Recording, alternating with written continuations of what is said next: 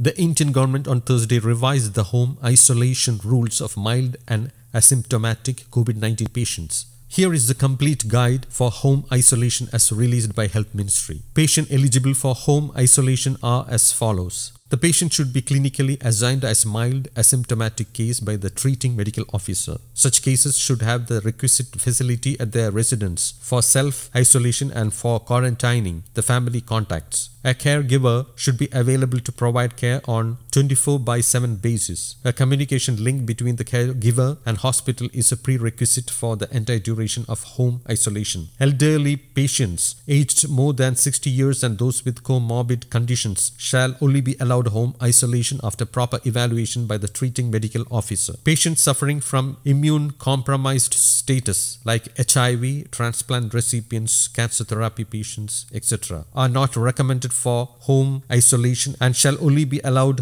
home isolation after proper evaluation by the treating medical officer. The caregiver and all close contacts of such cases should take hydroxychloroquine prophylaxis as per protocol and as prescribed by the treating medical officer. Now, the instructions for the patient. Patient must isolate himself from other household members, stay in the identified room and away from other people in home, especially elderlies and those with comorbid conditions like hypertension, cardiovascular disease, renal disease, etc. The patient should be kept in a well-ventilated room with cross-ventilation and windows should be kept open to allow fresh air to come in. Patients should at all times use triple-layer medical mask. Discard mask after 8 hours of use or earlier if they become wet or visibly soiled. In the event of caregiver entering the room, both caregiver and patient may consider using N95 mask. Mask should be discarded only after disinfecting it with 1% sodium hypochlorite. Patient must take rest and drink lot of fluids to maintain adequate hydration. Follow respiratory etiquettes at all times. Frequent hand washing with soap and water for at least 40 seconds or clean with alcohol-based sanitizer.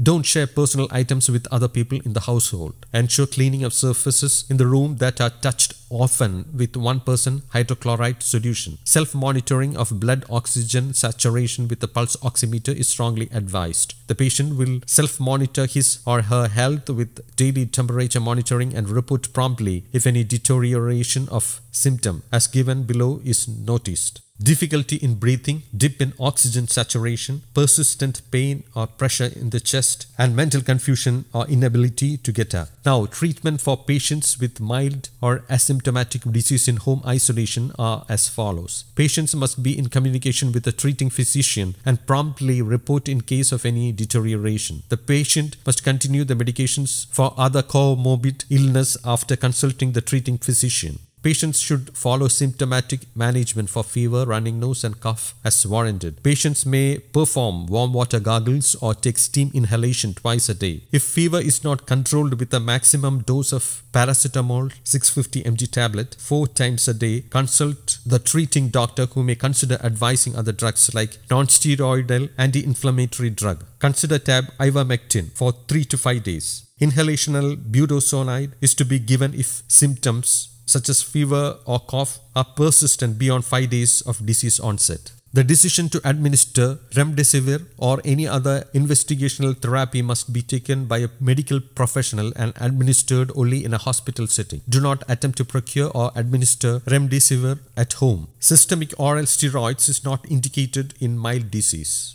If symptoms such as persistent fever, worsening cough, etc. persist beyond 7 days, consult the treating doctor for treatment with low-dose oral steroids. In case of falling oxygen saturation or shortness of breath, the person should require hospital admission and seek immediate consultation of their treating physician or surveillance team. Finally, let us see when should the patient discontinue home isolation. Patient under home isolation will stand discharged and end isolation after at least 10 days have passed from the onset of symptoms or from the date of sampling for asymptomatic cases, and no fever for 3 days. There is no need for testing after the home isolation period is over. Details the Health Ministry. News Desk, Kaumudy English.